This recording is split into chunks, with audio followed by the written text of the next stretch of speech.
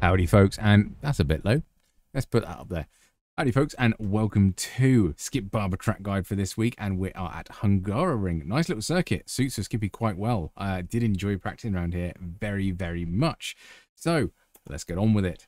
Rules, always check these out. There's only a few tracks that actually have them. This is the iRacing kind of newish, it came out last season, about how off tracks work. So have a read of this, what you can and can't use. Very useful to know. Otherwise, info for you: track temp is 75 Fahrenheit, degrees will be above my head, and track usage is always at 45% for my track guides. I mean, it's right back smack in the middle. If it's higher, you got more grip. If it's lower, you got less grip. So everyone knows where we stand. Otherwise, the laps that I'm going to show you is actually the only one that I set in a 201. It's a 201.883.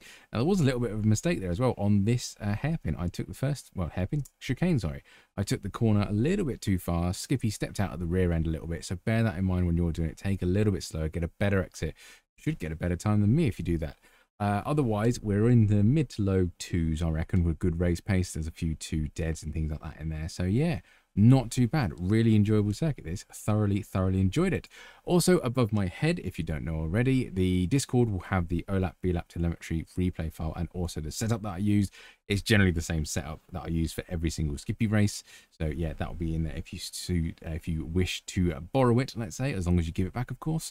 And also in the Discord will be a schedule. So that is a Google Docs page of what track guides I've done in the past over the series that I have covered. So if you are following the series, you can go on there, find track guides that I've done in the past, and it makes it all easier. The other thing above my head will be how I get into these sessions. Obviously, this is pre-recorded, so try and get them as accurate as I can. I use the UI and go into test session and copy it from iRacing itself to try and get it as optimal as I can. Otherwise, that's enough waffling. Let's crack on with the guide.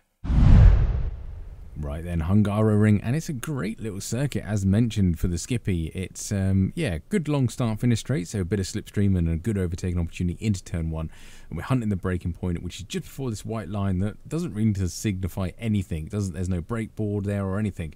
Anyway, heavy on the brakes, nice and consistent, turn in first gear.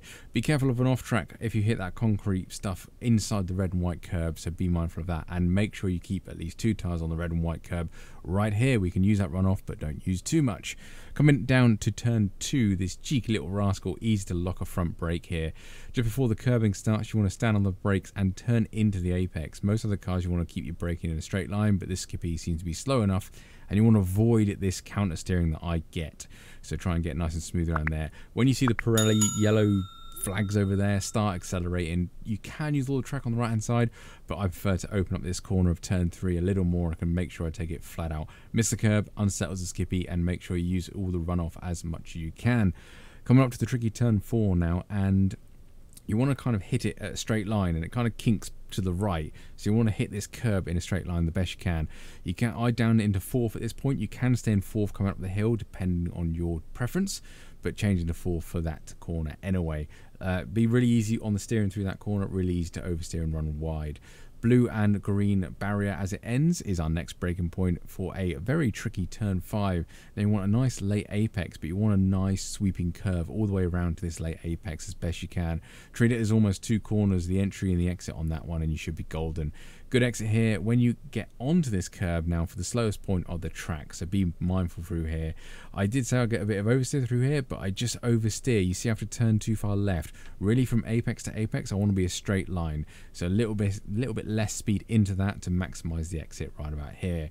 The advertising board, I believe it's Rolex sponsor, you want to start turning in there and brake as you turn into the apex. Try and get the rotation on the apex to stay far left the best you can, because it really opens up this point of turn 9. Easy on the throttle around here. You're just basically trying to minimize understeer and try not to use too much of the AstroTurf, because again we've got to come back over to the other side of the track to really open up this turn 10. Turn 10 is flat out, and all I'm trying to do is minimize steering angle here, but try and be on the left hand side of the track to minimize the run to the important turn 11. Now this curb, do not touch it. It really unsettles the car. Sometimes it seems like the car's sticking to it. Really weird. Anyway, dash of brakes, slight lift off, and be full throttle before the apex, and it will run nice and smoothly out wide. Again, don't use too much of that green curbing. It is an off track.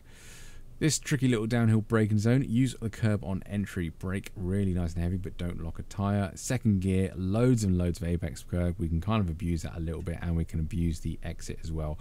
But again, just be mindful of the rule system, leave a tyre on the red and white curbing. Marshal post on the right hand side, you want to brake just as we passed it, just as it disappears off our monitor. First gear around here for me, but you probably could get around here in second. Now I do get on throttle quite early because I apex a little bit too early myself, so I'm trying to push the car out wide and I change up into second. That's why I thought you could take it in second gear. It avoids that change mid corner, makes life a lot easier. Last corner now, I seem to turn in full throttle and then use a bit of braking / the actual steering of the skippy to try and slow us down for this corner. Second gear sort of mid entrance, if that makes any sense at all. I didn't try third around there. I think it's too sluggish around there to come out the corner, but yeah, we're accelerating now. You can use a little bit of the AstroTurb on the left-hand side, and that is us across the line for a 2:01.883. Pretty slow lap considering how short the circuit is. It's only 4.4 kilometers, something like that, 2.7 miles. I'm reading off the iRacing thing right there. Yeah, 2-minute lap for that, but immensely fun. Very technical circuit, good long start-finish straight as well for a bit of slipstream. I suspect it might be awkward to overtake here, and the overtake will be down to turn 1, but I'm going to enjoy this week, to be brutally honest. I'm going to have to upload a video for you guys. Otherwise, thank you very much for watching. Catch you on the next one.